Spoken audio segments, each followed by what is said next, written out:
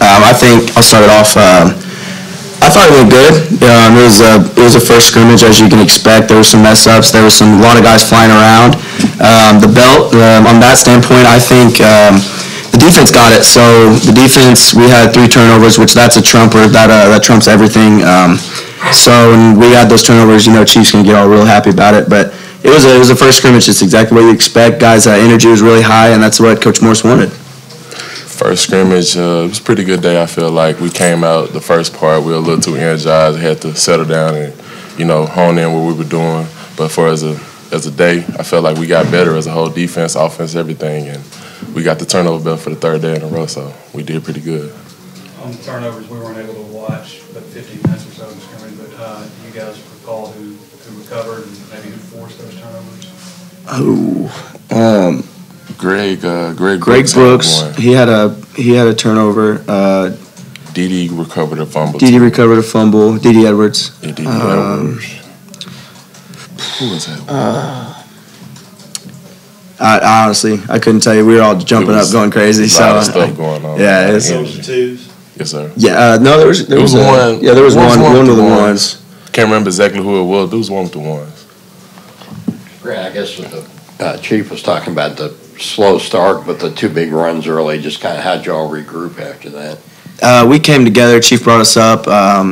We were needing people to step up, and we definitely had those guys step up. We had some DNs step up. They kind of came in there and said, all right, listen, this is gonna be the time right here. We had some linebackers go, all right, we got to get a turnover.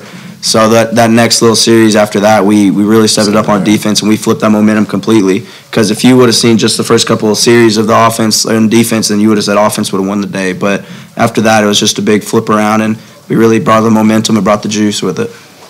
Grant, with Scuda being out in the spring, how have you embraced that, especially you and Poppers in terms of the reps? Yeah.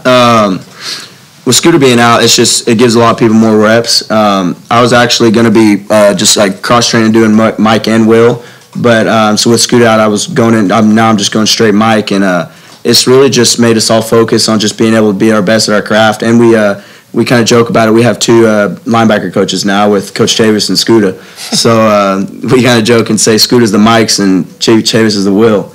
But no, it's been really good together. It's been able to get more guys in there, get more guys game reps like these scrimmages, and it's just we've all fed off of that and just fed off of Scooter even being off and being a leader off the field. Anything else? Yeah. I want to ask Jamario about the ends, just what you've seen, the front altogether, and also specifically the ends. Just as the front as in the whole, I feel like we had like you said, we settled down after the first 2 big runs Grant talked about. We settled down and everybody, pretty much stayed in their gaps. They stayed on their assignments. We still got a lot of work to do. Like it's a marathon, not a sprint. But just for as the room, the DM room, I feel like we're coming along very well. Like I said, it's still a lot of little stuff we still need to do. It's a lot of little stuff technique-wise, especially with me, that I need to work on. But we're getting a lot better. But I feel like we're a lot better than we were last year at this time, so we're progressing on.